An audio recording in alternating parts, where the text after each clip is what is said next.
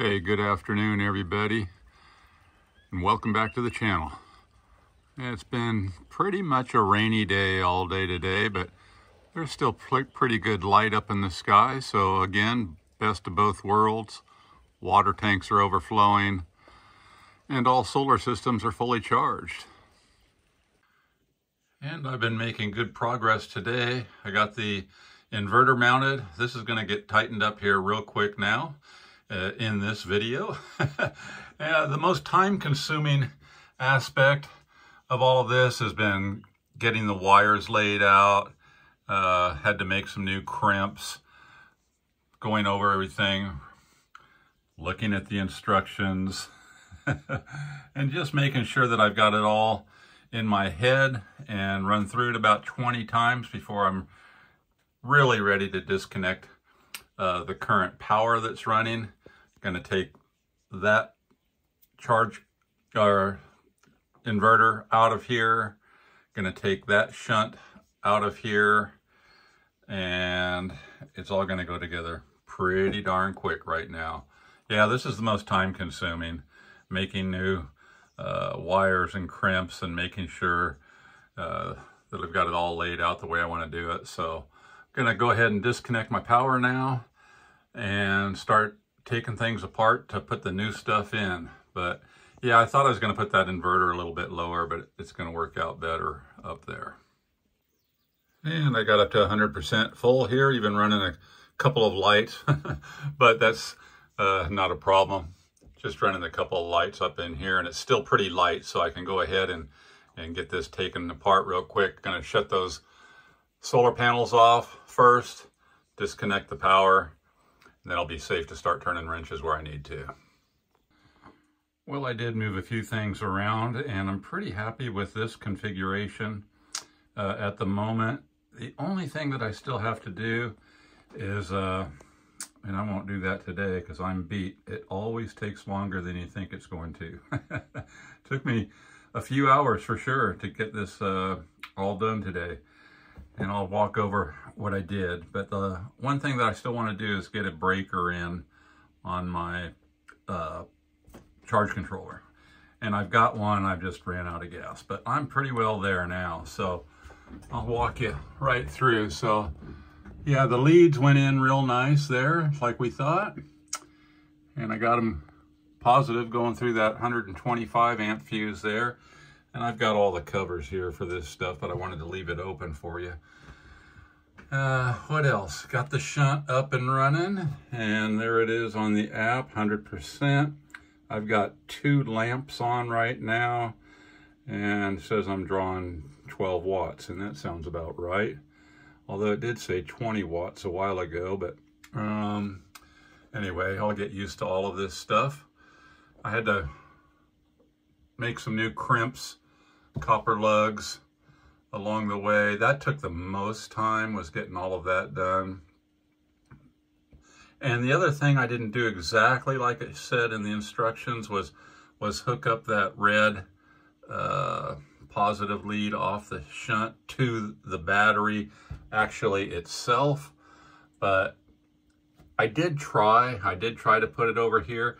And you know, as thin as that little connection was, you know, those M8 terminal bolts are so short, I couldn't get a good bite back into that battery. So what I did is I just ran it back and put it right there on the bottom of the bus bar. So same difference, yeah, shouldn't make any big difference, I don't think.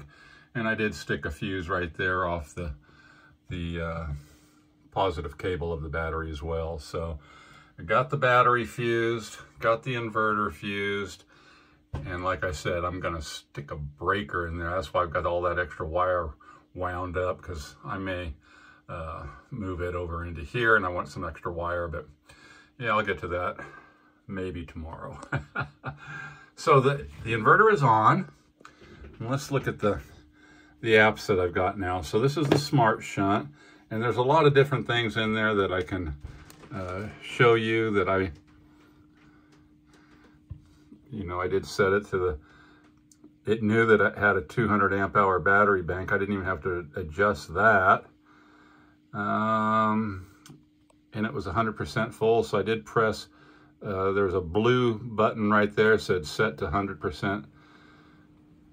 So I did set that, but end of the day, I'm tired. I don't know exactly what all this means. One of you did comment on me on what to set the tail current. I did take note of what you said, and thank you, Matt, for that. Appreciate all your great detailed information. I will go back at that when I don't have the brain fog going on, but for tonight, this is going to be good enough. And then I did hook up also that VE Direct. I pulled that off that 24 volt system like I said I was going to, and it did plug right into there. No problem. And let's see what that says there.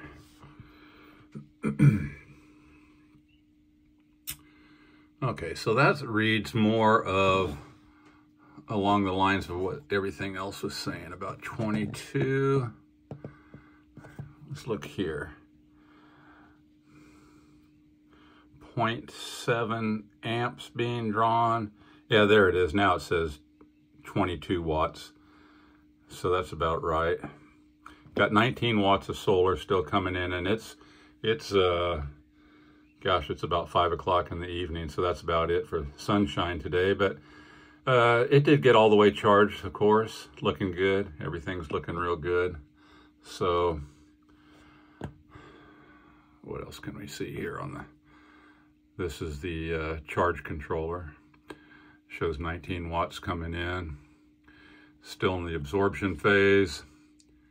It was in the absorption phase and pretty much just at 14.2 when I disconnected everything. So yeah, pretty happy about all of this. That smart shunt. The one thing that I do miss about that other shunt was just having the gas gauge visible. You know, I just always had it sitting there where I could see the percentage state of charge real quick. So, you know what I'm going to have to get now. Oh well, so it goes, and that's okay. I really did like having that gas gauge, but I am glad I got this smart shunt, and I've got more to learn on all of this stuff, of course, but yeah, that's how it came together. Pretty nice. Looks a lot better than it did. So the other thing about, I wanted to mount this smart shunt on the wall, actually, but as you can see, it's more, you know, the mounting holes are for down on, you know, down onto something. So I may put like a block of, you know, of wood right there to where I can put that up there and then screw it down, because I do kind of like looking at it like that. I could have obviously turned it sideways and screwed it up to the wall, but I'm just trying to keep everything pleasing to the eye and horizontal. So I may do something like that. I'm gonna have to put a block up there to make that fasten down. But yeah, I like that. But yeah, now I'm gonna have to get the gas gauge because I really do like those. And that gray wire on the shunt is in case you had an auxiliary battery, you know, an extra battery. It can read that as well. And then that VE Direct cable was not for the inverter. I didn't think it was, and it is for, you know, another device like that GX device. But I don't know if I'm going to get that. I don't think I'm going to need it for my purposes up here.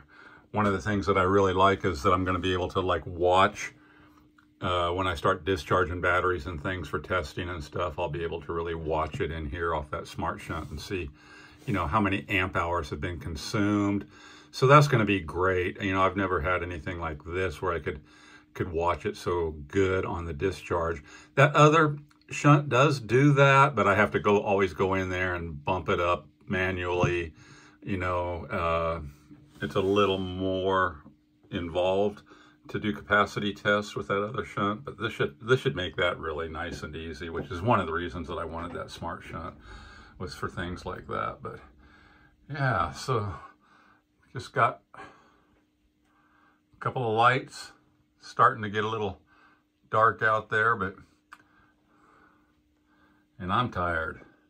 But yeah, I'm pretty happy with the wall.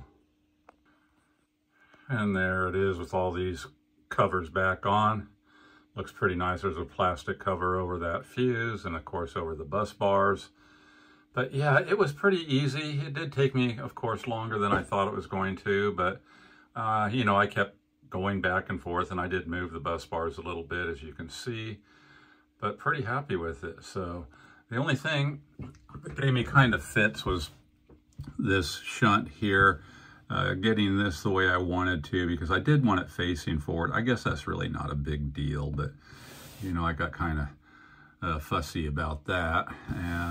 So, you know, I might just wrap some straps around these, you know, the base of it there, and fasten it to the wall that way.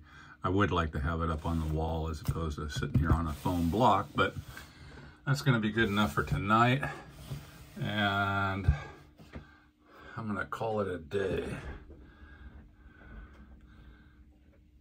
Yeah, I'm liking it. One interesting thing, this inverter, it's the third Phoenix that I've got. I've got a 24 375 and a 12 375. Love them both. They work great. It is making just the slightest hum. I'll see if you can hear it. I mean, it's barely perceptible, but and I notice on the other ones, when I am running a heavier load and stuff, you'll hear it run just a little bit, you know, but not too loud at all. But that's pretty quiet. But there is a audible hum to it, just barely. And I'll just try to see if that eco mode will work. I have noticed on the other one, it has to be sensing a pretty decent load. I don't know exactly how much it has to be sensing for it to kick on, but this is just in the straight on position right now. So if I turn it off, of course, it'll go kind of dark in here, which it did. And then I'm going to flip it over to eco and see if it'll catch those lights. Yep, it did. So that's cool. That's good. So I know I'm drawing, oh, yeah. So it might need more than 22 watts to keep it on. Yeah, it keeps pulsing just for a moment, but it won't stay on. So it must need a bigger draw than just these two lamps that I've got going on. So I'll put it back on just regular on, and there it goes, nice and sustained. But these are very low wattage light bulbs I'm running. I mean, they're only, you know, a few watts a piece. That's kind of what I run out here, efficient LEDs. But yeah, the two of those wouldn't kick it out of or on in the eco mode. So I have noticed that on the other one too. I'll have to figure out exactly how many watts it takes to make that eco function properly. All right. All right, thanks for tuning in, everybody. I'm thinking about some food now, so yeah, I'm pretty happy with that. I like it. My blue wall. All right, you guys, have a good one. Aloha. I'll catch you later. All right, come on. You can come up now. Come on. Come on. There you go.